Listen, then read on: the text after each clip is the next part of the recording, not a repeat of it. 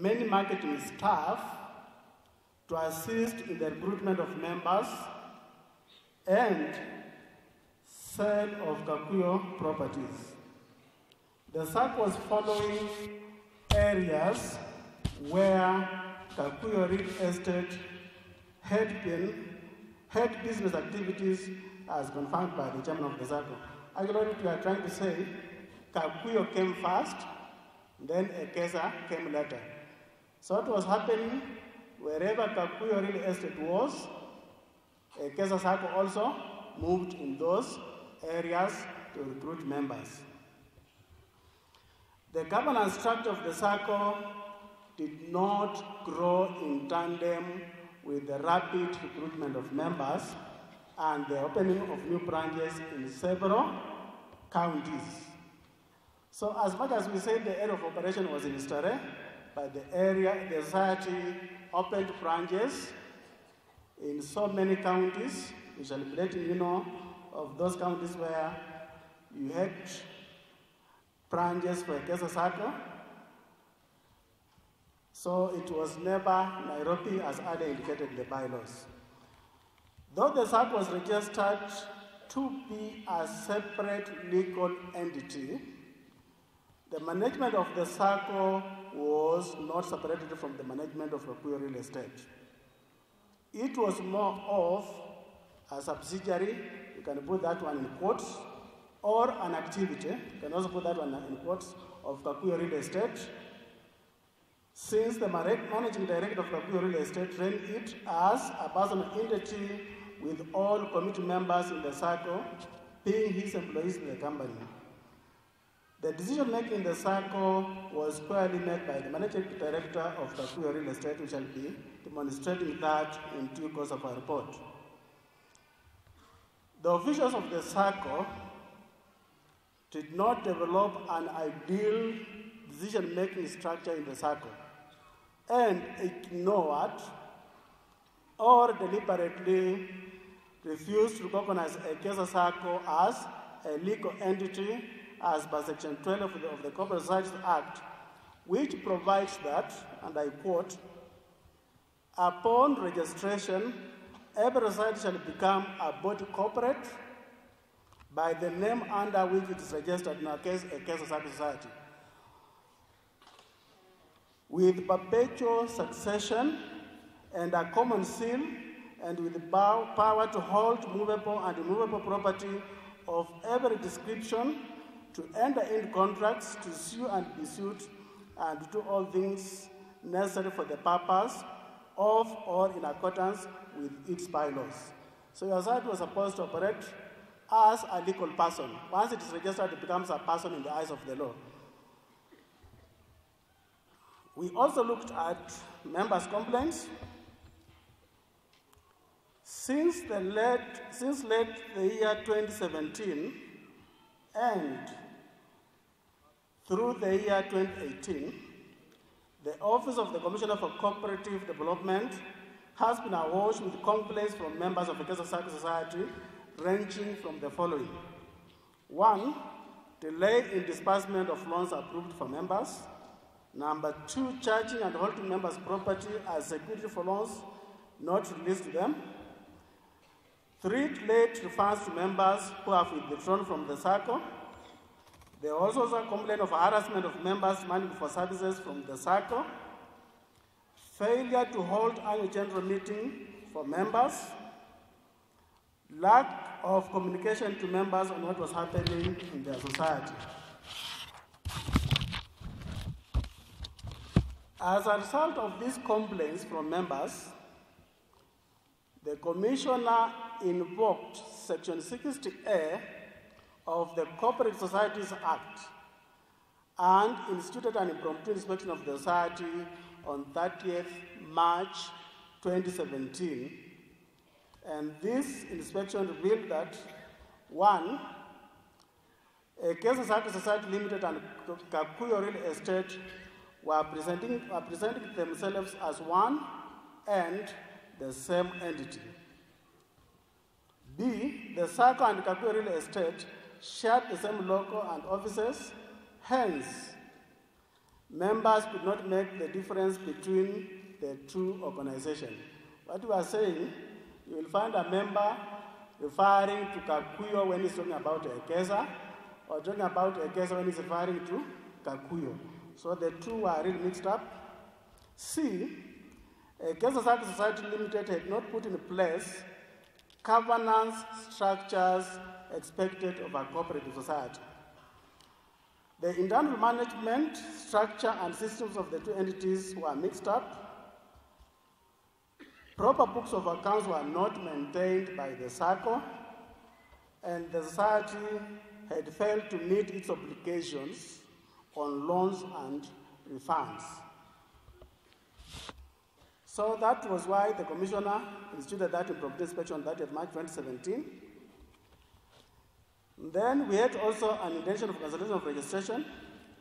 So now on 28th of July 2017, that's what the other one was 30th of March 2017. So when it came to July, the Commissioner gave notice of intention to cancel the certificate of registration of Ekeza Sacco Society due to the following.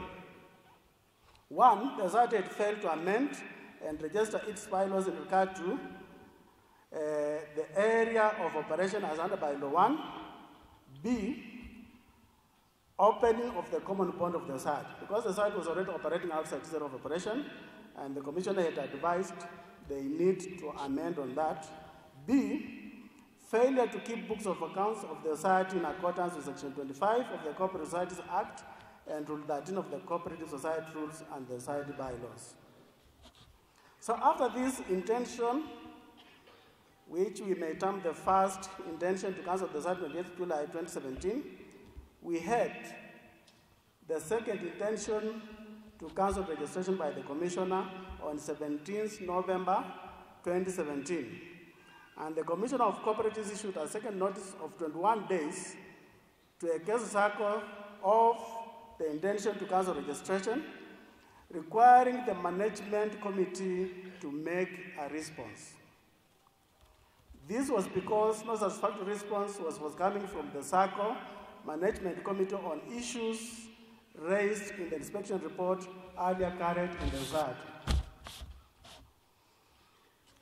Now, there is cancellation and registration of the society. Ekeza Sacco Society, having shown no effort to address issues raised by the Commissioner in the inspection report presented at the Management Committee in the year 2017, the Commissioner ordered for the liquidation of the society, and that was on 23rd March 2018 by consult notice number 2683. Now, after the cancellation, registration of the society was done, there was an appeal against the cancellation and registration. So in a letter dated 29th March 2018, Ekeza Sacco Society, through its chairman, Mr. David Karukingari, and Honorary Secretary, Mrs. Gladys Wanjiku Murithi, that was the secretary then, appealed to the Cabinet Secretary in charge of cooperatives against the decision of the Commissioner for cooperatives to put Ekeza under liquidation. And the main reasons for the appeal include the following, among others. One, the chairman argued that the intention to cancel the certificate of registration was not served upon the Sacco. Two, that the officials of Ekeza Sacco were not trained and given proper guidance by officers of the Commissioner on how to run the Sacco. And number three, that the Sacco is keen on meeting its objectives.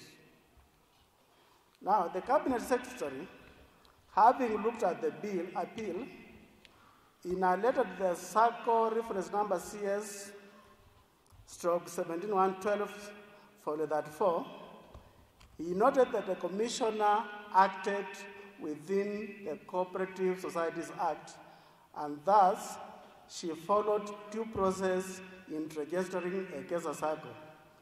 The Cabinet Secretary, however, in an effort to resuscitate Ekeza Sacco, asked the Commissioner for Cooperatives to attach 2 officers to the society to oversee the implementation of a roadmap which had been agreed upon between the society and the Commissioner's office that the management undertook to implement. Actually, the committee put in writing that they were ready to adhere to the roadmap. So briefly about the roadmap, on to resuscitate the Ekeza, the roadmap had the following key issues to be implemented by the society in order for it to be resuscitated. Number 1, they had to prepare a full list of members demanding deposit refunds. Number 2, they were to establish availability of funds in the society to meet the refunds. Because that was the main problem in the society, the refunds. The society was to establish availability of funds in the society to meet the refunds. Then the society chairman promised that he was negotiating with a strategic partner who had promised to inject 500 million into his business that would assist him to put money in Ekeza Sacco to enable the Sacco refund members who had withdrawn and whose demand then was 424 million. So at this time, which was around July, the society said they were going to look for money so that they can refund the total refunds that were pending then, 424 million. That is in July.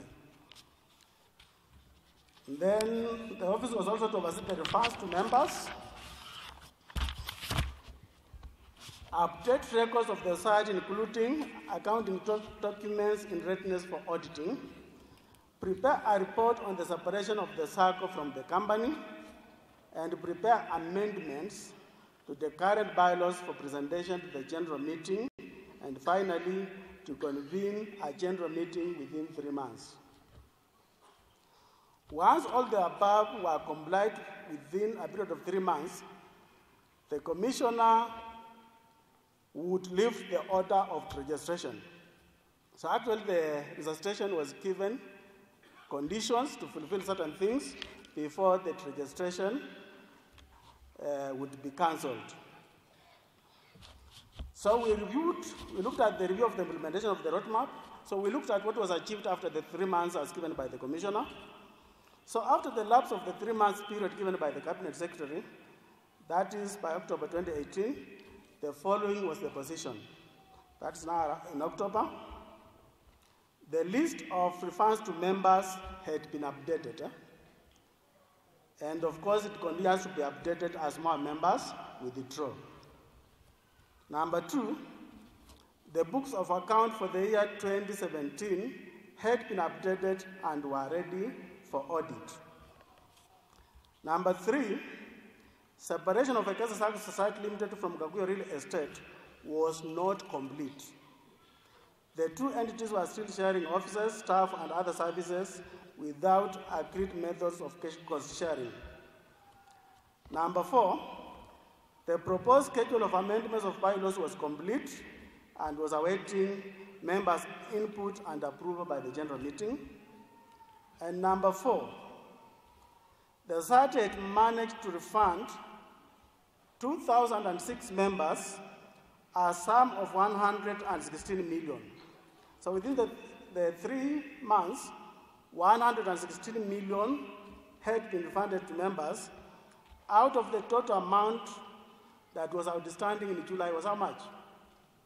424 million shillings that was demanded as at July 2018. However, the demand had risen to over 500 million shillings by the end of October 2018. It is worth noting that all the money used for refunds was purely from loans recoveries and some savings by a few members who are still loyal to Ekeza Sacco Society. So the 116 million is the collections that was made from the members. The refund of 116 was purely from the members that was given to 2,006 members. And number 6, the chairman was unable to inject funds into the Ekeza Sacco Society as promised, having failed to secure a strategic partner, and neither were there efforts by GAKUYO Real Estate on its own to put money in Ekeza Sacco Society Limited. In conclusion, the roadmap failed to resuscitate the Sacco, mainly due to the failure by the chairman to deliver on his promise to inject 500 million shillings that he expected from a strategic partner. So after this, the commissioner reviewed this, and it was agreed that Ekeza Sacco Society, having failed to satisfy the above directives of the Cabinet Secretary in charge of cooperatives, a decision was made to have an inquiry conducted into the affairs of Ekeza Sacco Society. So this inquiry came to go deeper into the issues that led to where you were as Ekeza Sacco Society. I'll now move to chapter 2. And in chapter 2, I'm purely looking at the methodology.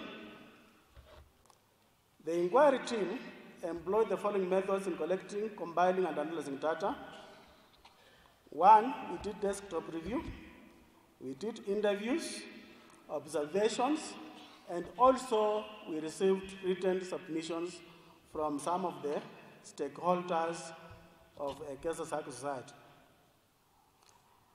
We also examined the following records: the bank statements, audited financial statements, minute files, trial balances, check counterfoils, the Corporate Societies Act, the bylaws of the society, and policies of the society, among other documents. Of course, such an exercise, you won't fail to get a few challenges. So the challenges we encountered, we noticed one was, of course, interruption by Ekeza Sacco members. They were all over in the commissioner's office demanding for refunds. Then there is high turnover of key staff and management due to resignations and termination. Actually, this was witnessed after July up to around November. So many staff of Ekeza Sacco, some resigned, others were terminated. Then demonstrations by members that led to partial closure of the society head office. We can confirm to you that one of the days, we ate tear gas. We can put it in quotes to Mukula tear gas hapo ya Towers.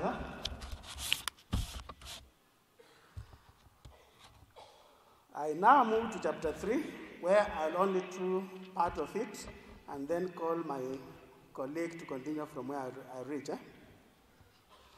So under chapter 3, we are now looking at the findings. And these findings are under several subheadings. And the first one is on governance in the society. Governance is a key aspect that directs on how decisions are made in an organization. We made the following observations on the governance structure of the society. And if we start with the management committee, the management of Ekeza Sacco Society is composed of 7 management committee members and 3 supervisory committee members. We found the following after perusing the minutes of Ekeza Sacco and interviewing the committee members. Number 1, the Honorary Secretary of Ekeza Sacco also toppled up as the Chief Executive Officer. That's the Honorary Secretary then, Gladys Wanjiku Murithi.